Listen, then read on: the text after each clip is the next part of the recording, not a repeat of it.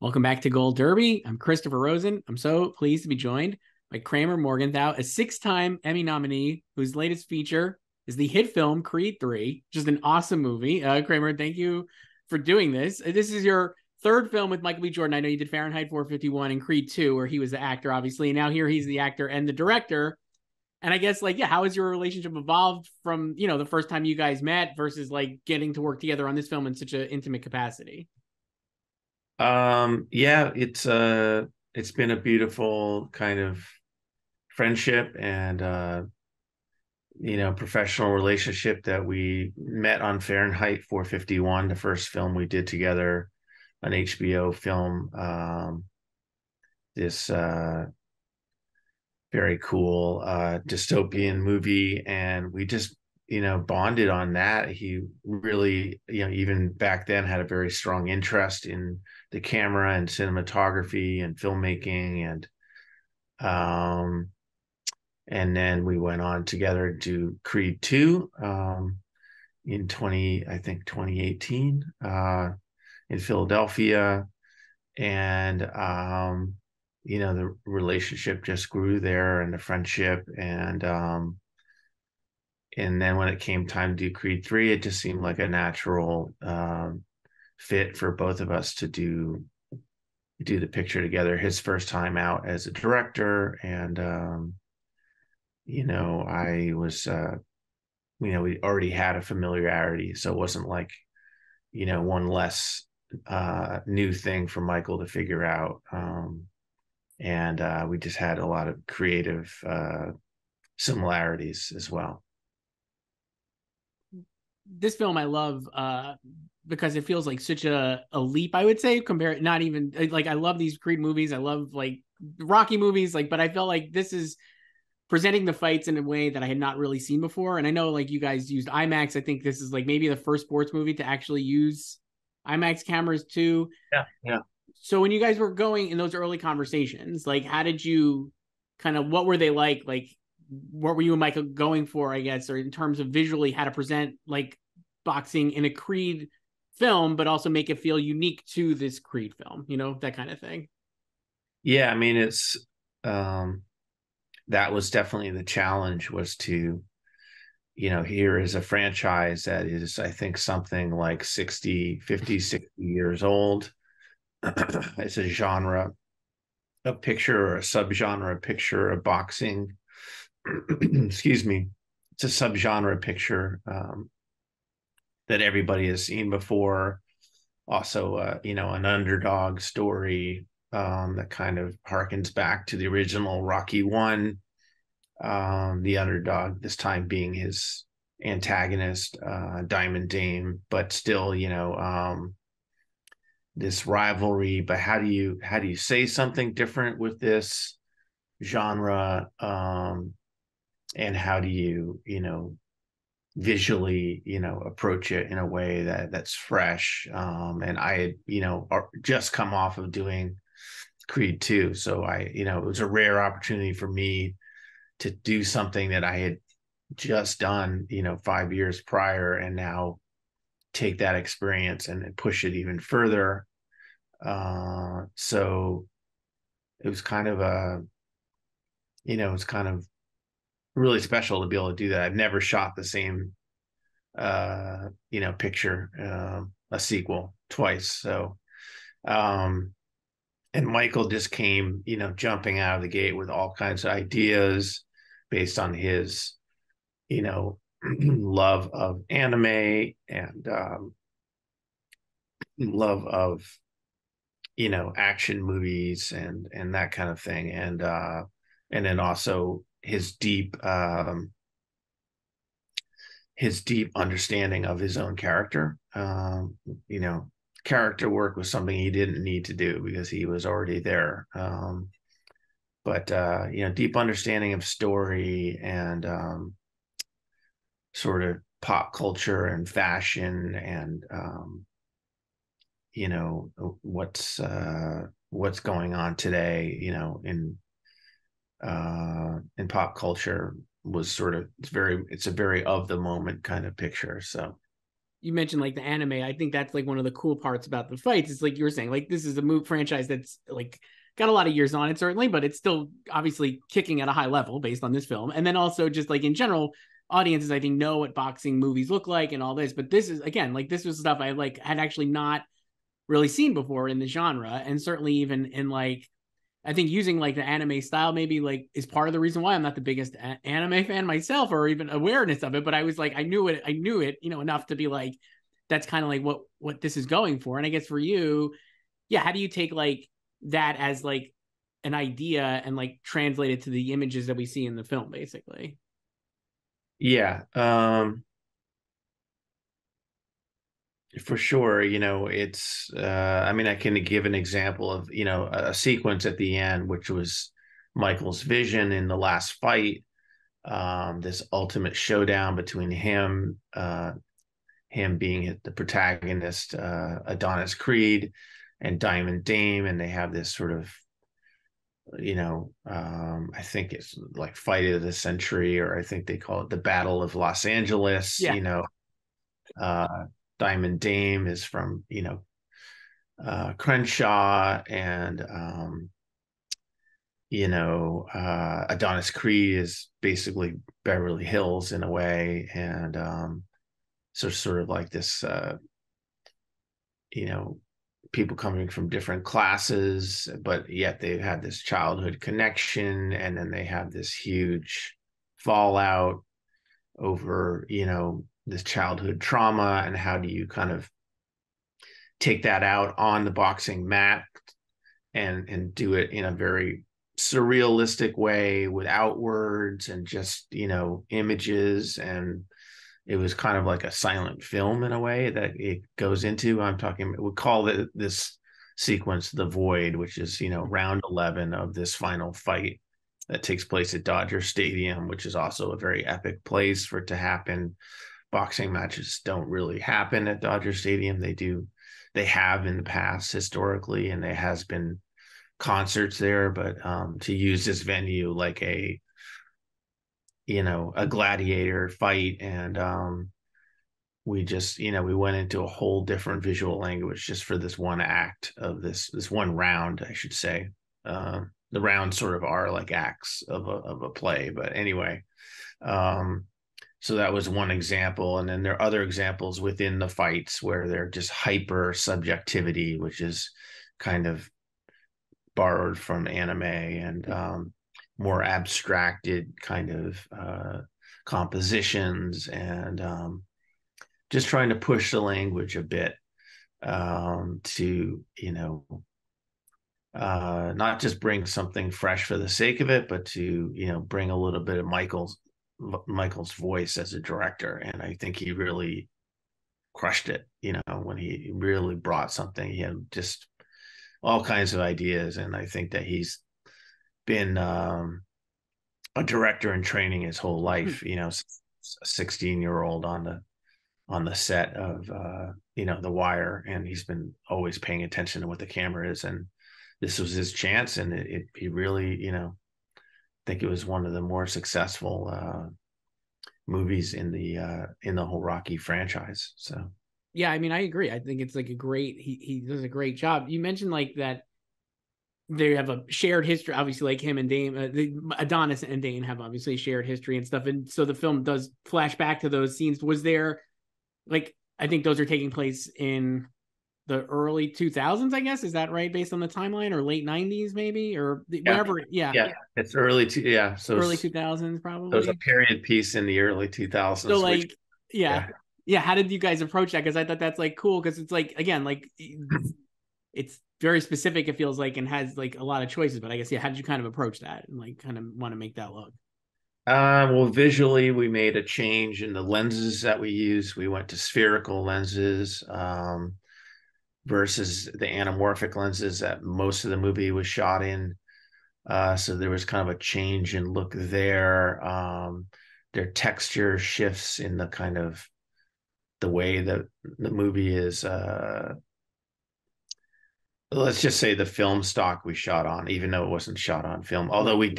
we did shoot some film for that period. We shot like hand cranked movie camera to get a kind of more impressionistic texture and feeling for some of the violence that was happening in the group home.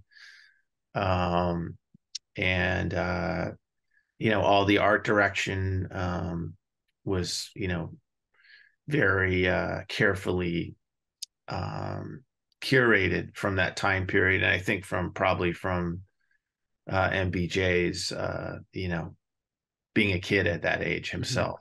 So I think he was probably around that age Yeah. at that time. So it's Yeah. his life. It's kind of his life. Yeah. It's, I mean, not those things didn't happen to him, but he did, uh, you know, become extremely famous in his lifetime, and is living this kind of larger than life celebrity life now, which is what Adonis Creed is, and then Yeah. but he has this connection to this past, and so there's elements of his real life story in there, which makes it even more, just a connection stronger. Yeah. You mentioned like he lives Adonis lives in this incredible mansion. Basically, it's like it feels like it's all mirrors or all windows. Even the floors are I mean, so like, how much of a challenge was that to present to you, or like how'd you kind of like, It like was how'd you like capture that basically? Yeah. Yeah, that house was literally uh what's the name of the castle in Citizen Kane, Xanadu. That was our Xanadu. It was literally four different houses. It was not one house Okay. in two different cities. There was a house that we used for the rooftop scene where they're sitting by the fire. That was the same house with the pool in the beginning. Then we used the interior for the kitchen and the dining room. That was in Atlanta. And then we built on a soundstage. We built the man cave where the trophy wall is, and that bar, and that whole scene. And then the recording studio is in there as well. Tessa's recording studio, which is a really cool space. And it's kind of cool that she has Mm-hmm. her woman cave in his man cave and all that stuff. So Did you have like you mentioned like having like the visual like different style for like the flashback stuff? Did you have within the present day scenes? Obviously, like we were saying, like Adonis lives in this mansion, like all these great things, and then you have Dame who lives in much lower class or lower circumstances, right, based on his situation. Did you approach those visually, like the Dame sequences separately or differently than you did the Adonis ones visually? oh yeah, for sure. I mean, it's not just lower. I mean, he's literally living on the margins of Yeah. society. He's in a by the day hotel room, um and he's taking the bus, and he's got he's living on the margins below the poverty line and just out of prison. And so there was, I think, the art direction really uh covered that. Some of his scenes are handheld, that kind of thing. um we shot scenes of him working out in his motel room with just a tiny handheld Mm-hmm. camera that we just chased around, let him work out for about 30 minutes without the camera stopping, and then and improvise, and that's how we did it. And Jonathan Majors is a incredible actor, and just was all in method the whole time, so it was all in character. One thing that we did do to delineate the fights, so was that was all IMAX, which is, maybe that's another question, but we did, that was one whole look. But in terms of the two worlds, like A Tale of Two Cities is kind of what Nice. I was calling it, but it was in lighting, and it was in art direction and in color, but it wasn't, we didn't use this camera for this or that. It Right. was Okay. You different meant yeah. treatments, but visual. Yeah. You mentioned the IMAX. Definitely, I want to ask about that too. So, like, how did you guys approach, I guess, that, or like how making the fights look like they do. And I mean, like, obviously, I mean, I don't know, I'm not obviously a filmmaker. The IMAX cameras, I feel like, are huge, right? Are they still that big? And like, how do you kind of like manage them within the ring, I guess? How did that whole work? Because it's, again, really cool. And like I said, something I've never really seen before. And it was awesome seeing it, getting to see this in IMAX was really cool. So I guess, like, how is it like, yeah, how'd you guys kind of approach that Yeah, aspect? we didn't use the actual IMAX film cameras. It was IMAX digital. It was filmed for IMAX. Okay. We set up the Sony Venices differently for the IMAX. We use spherical lenses, which are just a little bit more hyper sharp, and we went into a different aspect ratio, which is the IMAX. So we use a bigger part of the sensor and filmed for IMAX, and so the aspect ratio changes. It goes to 190, which is just a very big, Yeah. tall, a little more you know uh, a taller frame. Sure. So, and it's a little more square, not square. Anyway, so we shot in that aspect ratio. We shot for that aspect ratio, and with the higher, more pixels and that kind of thing. And from the story aspect of it for you, like, how does it tell the story better, I guess, in this case, or differently? Or like, do you get more, do you feel like it's getting, is it give you more intimacy in the fights? Like, what would you say? In a way, it gives you the intimacy, but in a way, it gives you more spectacle. Hmm. And it really feels like a moment or an event. It feels almost like you're in the middle of a giant world televised event. It doesn't look like TV. It looks like, just it looks a little more hyper real. Um, and I wouldn't say it's a more intimate format. I don't know. That's an interesting question, but it's we photographed it in a more intimate way than you might. You're very much with the boxers. Mm-hmm. But the IMAX makes it feel like this gladiator, spectacle. Yeah, Uh, it's really cool. And last thing you mentioned, you did Creed 2, obviously here Creed 3. Do you have like, there's a great training these are training montages are certainly part and parcel of the Rocky and Creed oh yeah, franchise. This one's great. I just love it. I love all stuff that Michael's doing, and it's on like an airfield. I was just like, I'm all in on this, and it's so cool. And even like the yeah. scene where he's like like pantomiming against like the mirror, I thought was like, just all of this looks great, so cool. And I guess like, yeah, like how to, like, again, like upping your game from Creed 2, but like, how'd you guys talk about like that training montage? I mean, the training montage is a pièce de resistance of all, every Rocky movie has at least one or two of them in there. And, it's sort of a haiku within the piece. It's how do you top the last montage? How do you keep the audience engaged? It's like that, how do you build that adrenaline to get people to, drop them off at the beginning of the last fight completely pumped, and the crescendo of music and boxing, and um you know so we worked really hard to achieve that. We shot it over multiple uh, different times at the Hollywood sign on the 6th Street Bridge, which had never been shot on before, which is that modern bridge in there. You look like you're not on the West Coast. So I know what you mean, because I remember in the movie, but I'm not on the West Coast, so yeah. I'm going to guess you're in Montclair, New Jersey. Close. Maplewood. All right. Yeah, yeah, Pretty good, right? yeah, really good. Looking out the window at the Victorian houses, and it's like, it looks beautiful. um, anyway,